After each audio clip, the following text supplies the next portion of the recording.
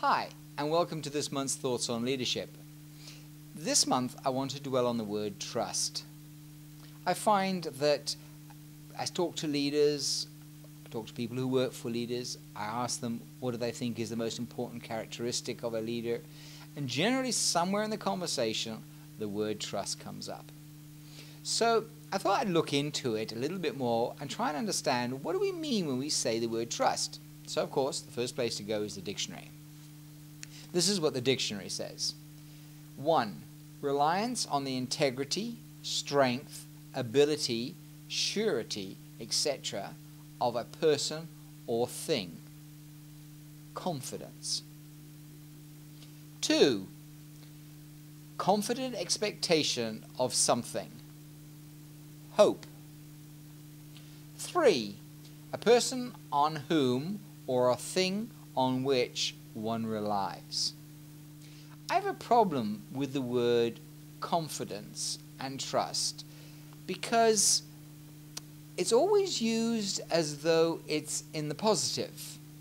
Okay? In other words, I have trust in you and so I can lend you money.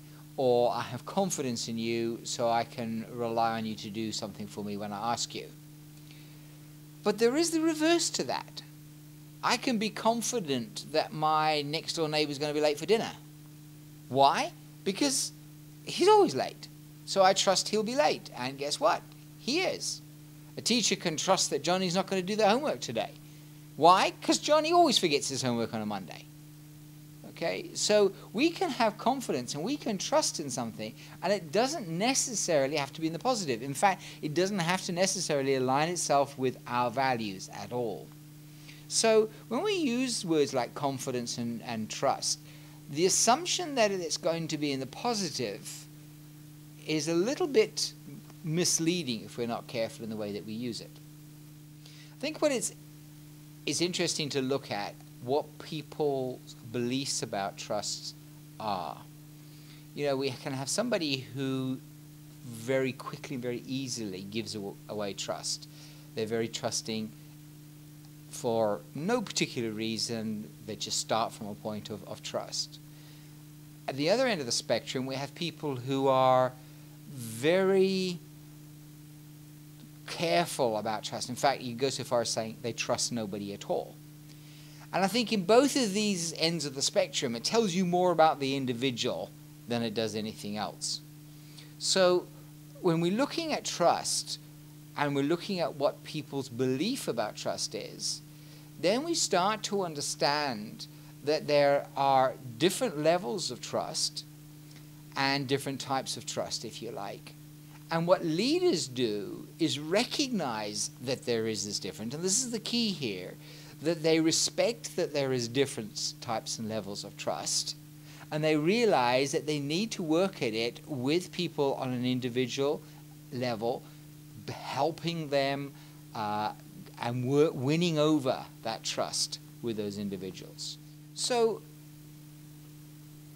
if we understand that trust is something that is worked at, if we understand that trust is developed between individuals, and that is what works with some is not necessarily what would work with someone else, then we also realize that leaders have a healthy respect for people that give those both ends of that spectrum. In other words, for the person who's very quick to give away trust, leaders realize that they've gained that trust very easily, but there also means that they're very cautious about that individual, because if somebody gives away trust very easily like that, well then there's somebody who may be a bit fickle, maybe will react differently and sway very quickly under given circumstances.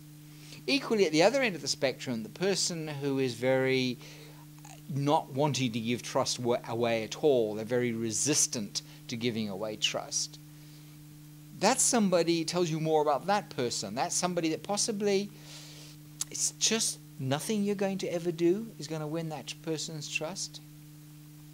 So a leader is understanding those and has a healthy respect for the edges of both ends of the spectrum, if you like. So there comes a point when trust is just not worth working for.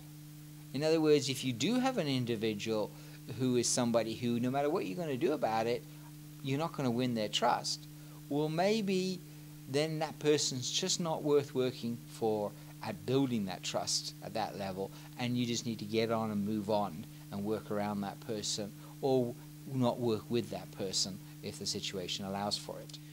Leaders understand the critical mass of trust as well, the influence that that can have on a situation. Let me see if I can give you an example to explain what I mean. Let's say we've got a leader who has 10 people working for them. Okay? Now, you probably find that 7 of those give trust away relatively easy. They're on that end of the spectrum, if you like. And so building up trust with them has been relatively easy to do. Then there are 2 of them who are harder to build trust with, but also, having built the trust, they're ones who always believe that, yeah, there's room here for something still to go wrong, but on the whole, this is worthwhile, and the more the time goes by, the stronger it gets. And then there's the 1 in the 10 who just doesn't trust. But they're not right on the edge of that. They're there in a position where, okay, so far things have been good, but I'm waiting for that moment of failure. Okay? Now, so you've got our 10 people. In comes a new member to the team. Now, this person is on the right-hand edge here. They're right far out. You know, don't trust anybody under any circumstances, no matter how much evidence points to this person being trustworthy. What the leader understands about critical mass is that when you work with somebody like this, there is no chance of being able to win them over. But they don't need to. The critical mass of the trust they have with the people they've got is going to deal with this individual. And it's going to deal with this person where they're either going to not be happy here and get out, or this group are going to get them out, that person out, or this group are going to drag this person into line and demonstrate to this person that they're too far out to the right and that they need to work with it. Tends to create friction in a team, but that's the dynamics that tend to happen. And that's what we call a critical mass that's in there, that does the trust for you to a large extent. So, I've got some questions for you this month. These questions are very pointed because I want you to really consider this from the 2 different angles. The first is, what type of person are you? Where are you on that spectrum? Are you that person that gives away trust extremely easily? Probably too easily. Okay? Or are you that person who doesn't trust anybody? Or where are you on the line? Are you somebody that has a healthy lack of trust but is willing to be converted? Are you that person that will come from a position of trusting people until proved wrong? I'm not saying there's anything wrong in being in a particular position. I'm asking you to be aware of where you are, because a good leader will know where they are in that particular spectrum. Secondly, how good then are you at working at building trust with people? This is a skill. This is something that leaders tend to do on a conscious basis, something they actively work at with people. It doesn't just happen. So they are evaluating people. They are establishing what they need to do. They are understanding with this person it's going to take longer to build that trust. With this person over here, it's not going to take as long. But this person is equally going to be somebody who I could lose it with very quickly. This person over here, once I gained it, it'll be strong. So, do you actively work at this, or do you tend to allow this to just happen and hope for the best type situation?